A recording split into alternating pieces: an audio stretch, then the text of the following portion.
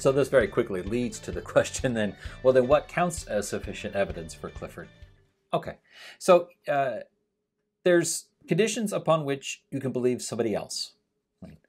And those conditions are, kind of simply, when they're being honest, they're trying to tell the truth, and they have sufficient evidence.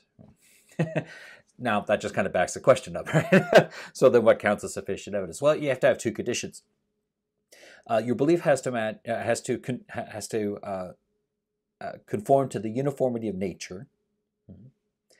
And that's the first one. The second one is that it has to conform to the common human experience. Now, the uniformity of nature is, not just that it's green and lush trees and all that. Right? The idea is that if this belief is true, then this belief is true in all relevantly similar circumstances. Okay, so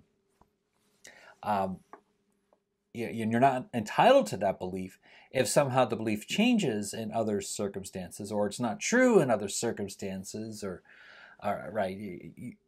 There has to be this consistency in your beliefs, right? Be it the beliefs be about the earth or mathematics or whatever, right?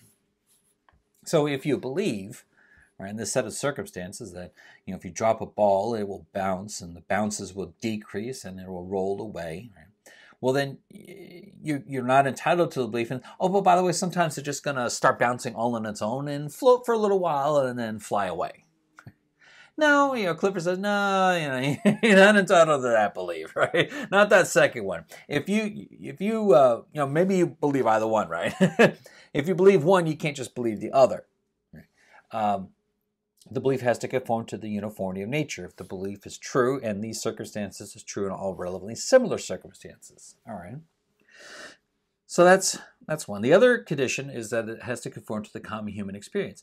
Now that means that, given the same evidence, given the same opportunity to investigate the belief, or, given the conditions or the evidence for the belief, that most, if not all, people would also assent to the belief.